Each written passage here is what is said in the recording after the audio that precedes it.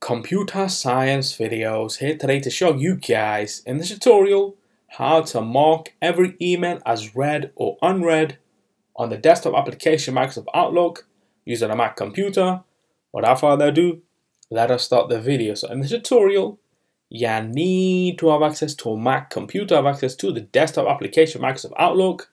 We can now start the tutorial. Before I start this tutorial, I would like to say that you are more than welcome to subscribe to my channel, Computer Science Videos. As we know, every problem is solved by indirection. You can also follow my Twitter account. We are trying to grow as fast as ever. I'm on TikTok. We post videos here and there. Follow my page on Facebook. I'm also on Instagram. You are more than welcome to support me on PayPal. Let's now focus on the video. So now let's go down to the dock. Go to Launchpad, go to the application Microsoft Outlook. Search for this.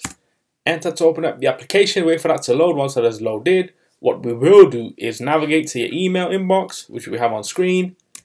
Command A to select everything. As you can see, everything has been read. If I were to now go to the top navigation menu within Home, now click on read/unread. This will mark the items as read or unread.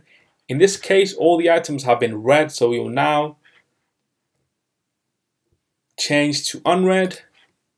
So there we go. We now have 47 emails within our inbox that we have not read.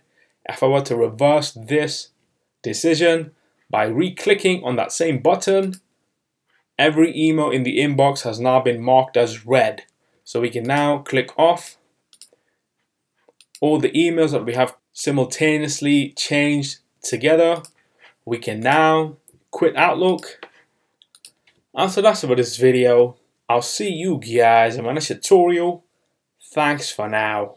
Thank you for making it towards the end of the video. Be sure to subscribe to my channel, Computer Science Videos. Be sure to check out the previous video on screen now, or you can ideally click on the playlist and watch all the journey for Computer Science videos from the start until now.